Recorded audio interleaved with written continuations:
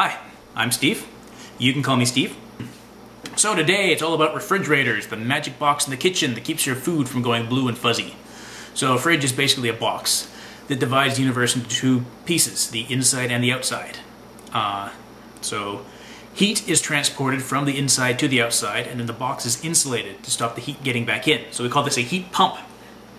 So, right, simple as that, right? But how is the heat transported? So before I get into that, I need to lay a little bit of groundwork. So show of hands, how many people have boiled water? Really, that many.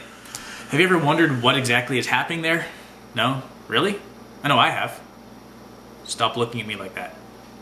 Anyway, so what's happening there is we're taking a liquid, we're inputting heat into it and converting it to a vapor. So basically we're turning water into steam using heat. The entire Industrial Revolution ran on this principle. So we call the temperature at which this occurs the boiling point. So you can also convert a liquid into a vapor by playing tricks with pressure. So if you decrease the pressure which the liquid is subjected to, it will boil at a lower temperature.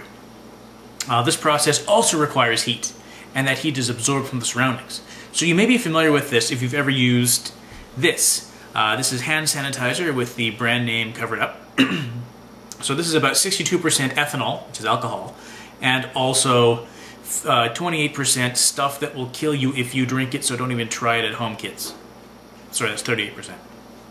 So once you use it, you'll notice that it feels cold, and it tells you where the location of every single paper cut you have is. That stings a little. So that coolness you feel is the alcohol in the hand sanitizer using your body heat to evaporate. So we also use this to breed unkillable superbugs.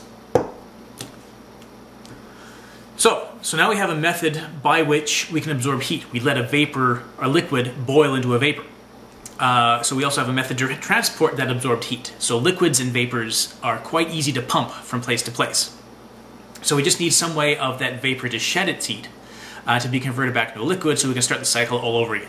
So I've linked to a Wikipedia diagram down in the comments there. I tried to insert it into the video and it just wasn't happening. So if you go and click on that link and look at the picture while I narrate, it'll make a lot more sense. So I will wait while you go and do that. Alright, don't look at me, go look at the paper. Go, go! Alright, so if you look at the gizmo labeled 4, that's called a compressor. So that applies pressure to the vapor and forces it back into a liquid. So we saw earlier that when a liquid becoming a vapor absorbs heat, and the reverse of that is true, so a vapor condensing back into a liquid releases heat. So it's a reversible process. So that heat has to go somewhere. So the liquid passes through those red coily things labeled 1 on the left side of the diagram. So these are the coils on the back of your fridge. If you ever stuck your hand behind the fridge, you may notice they tend to get warm. So that's the heat that used to be inside the fridge, now on the outside of the fridge. It's also why you don't want to put your fridge too close to the wall, because there needs to be some airspace in there for the air to carry that heat away and disperse it.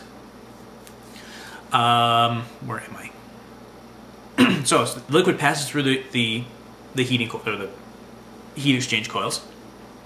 And when it gets to the end of the coils, it passes through that little bottleneck at the top of the diagram. That plays pressure tricks and allows the liquid to expand back into a gas. So this is where we came in. So this newly expanded gas absorbs heat and then gets pumped through the inside of the fridge wall. So that cools the interior of the fridge, and then it goes back to the compressor, and around and around and around. So, simple as that.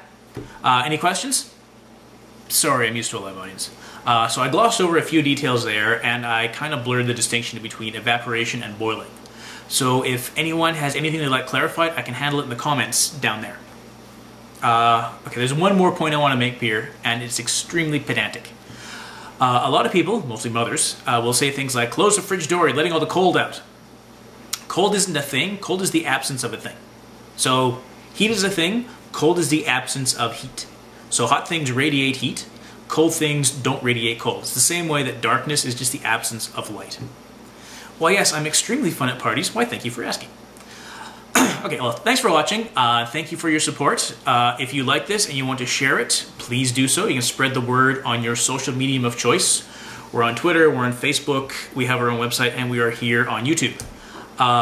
If you have a topic or a question you'd like to see covered, by all means send us an email, scienceisnotscary@gmail.com. And see you next time. Thanks for watching.